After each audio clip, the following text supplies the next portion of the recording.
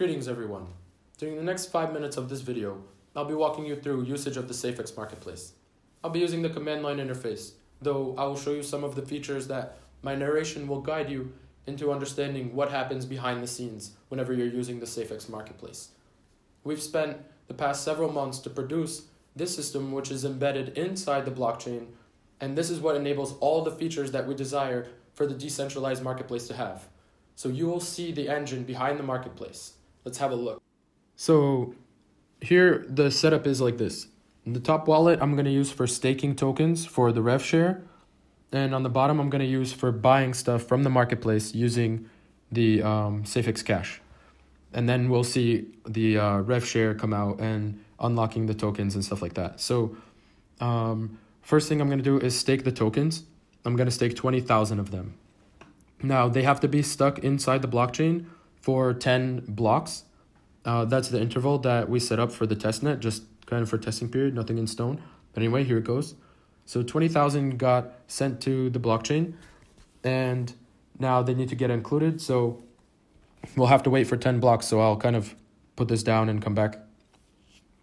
And yeah, then on the bottom wallet, I'll start to do some purchasing from, I'll list the products that are available. So let's do that now. So now I'm going to list the products that are available on the marketplace. And before I put any purchases, I'm going to show you first how the blockchain can see the amount of locked tokens and how much fee is inside the pool. So the first one, Safex Network Fee, will show you how much is the pool for withdrawing by locked in tokens. And then Safex Token Locked will show you the 20,000 as you saw. So then now I'm going to buy the first product, number 1, for 55 Safex Cash. Then I will buy the second product for 100 Safex Cash. So once those two transactions gets embedded into the blockchain, then I'll be able to unstake my tokens, and we'll see the network pool reduce from the amount, so that 5% fee thing. So now let's switch over to the blockchain. Now that our transactions are getting added, that's what you saw there, that the transactions got added to the blockchain. So let's switch over there and then look at the pool of how many Safex Cash were earned through the fee system. So then now we'll be able to go back to the other wallet, and we'll be able to claim that amount. So since we were the only ones who had any stake balance in the blockchain, we'll get 100% of the pool. So in order to do that, we run the unstake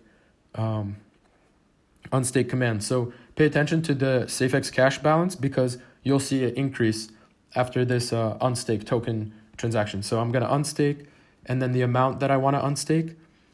And as soon as the transaction gets put into the blockchain, then we'll see my balance get updated. So just a sec. Now we can check the balance, and you'll see that it went up by 7.75, which is 5% of the 155 that we used in the purchasing process. So 155, 5% of that, 7.75, and now the pool is empty, so everything in the world is good. So, hey.